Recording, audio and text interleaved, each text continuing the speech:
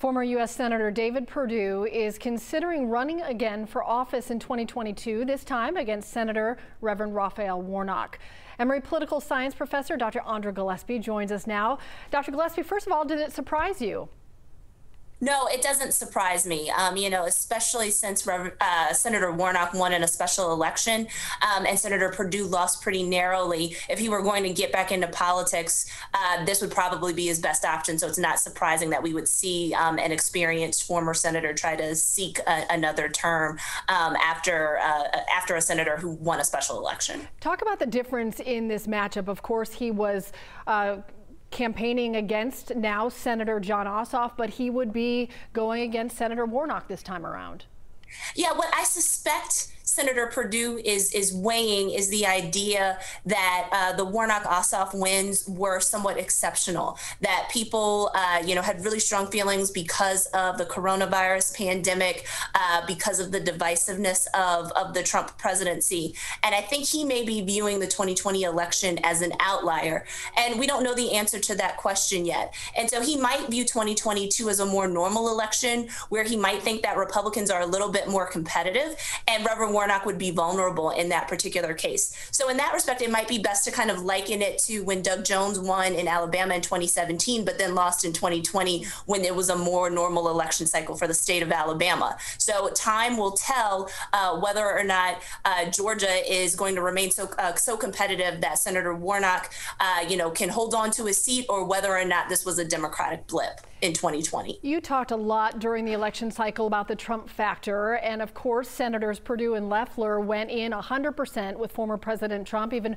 backing that Texas lawsuit to overturn Georgia's election results. How does it change the dynamics without President Trump being in the picture this time around?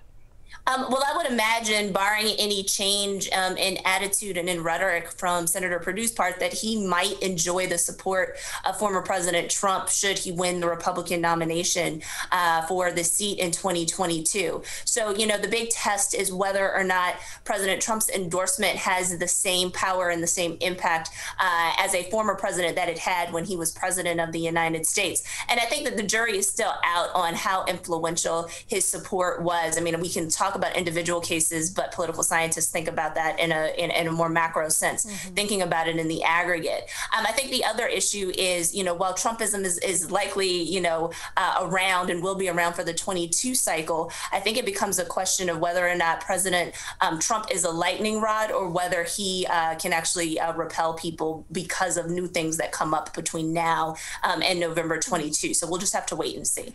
In his statement on Twitter, former Senator Perdue said Georgia is still not a blue state, even though both new senators are Democrats and President Joe Biden won the state. What are your thoughts on that? Well, I agree with him that Georgia's not a blue state, but Georgia's not a ruby red state either. And that may be sort of the calculation that Senator Perdue and other Republicans have to consider. It looks, based on previous election cycles where Democrats were gaining on Republicans, that Georgia's becoming more competitive. And what I suspect is getting ready to happen, but I'll wait for the data to confirm it, is that we're in for a decade where they're going to be really close margins in races, and where Democrats are going to win some races and Republicans are going to win some races. So Senator Perdue can't rest on the laurels that Georgia of 2021 is like the Georgia of 2008 or 2004, because that Georgia doesn't exist anymore. Well, 41 days after the election, we're talking about the election again. I guess it's like a never-ending election cycle here in Georgia.